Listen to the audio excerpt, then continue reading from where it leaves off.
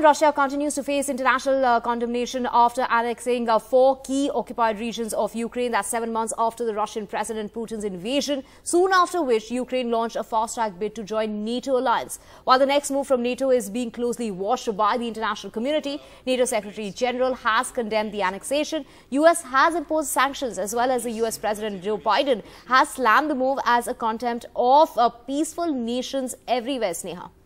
Well, Divya, in fact, India has abstained on a draft resolution which was tabled at the UN Security Council by the US and Albania that condemns Russia's illegal referenda. In fact, and this, of course, involving the annexation of the 4 key areas of Ukraine. However, Prime Minister Modi has time and again mentioned about how this is not a time for war, and this has been communicated to international leaders.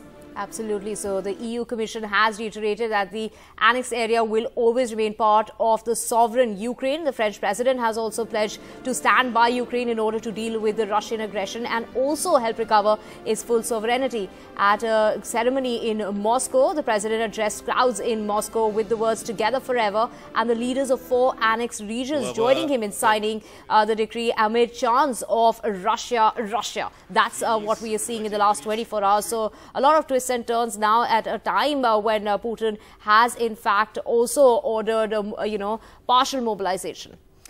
Absolutely, Divya. This is something that has been closely watched across the international community.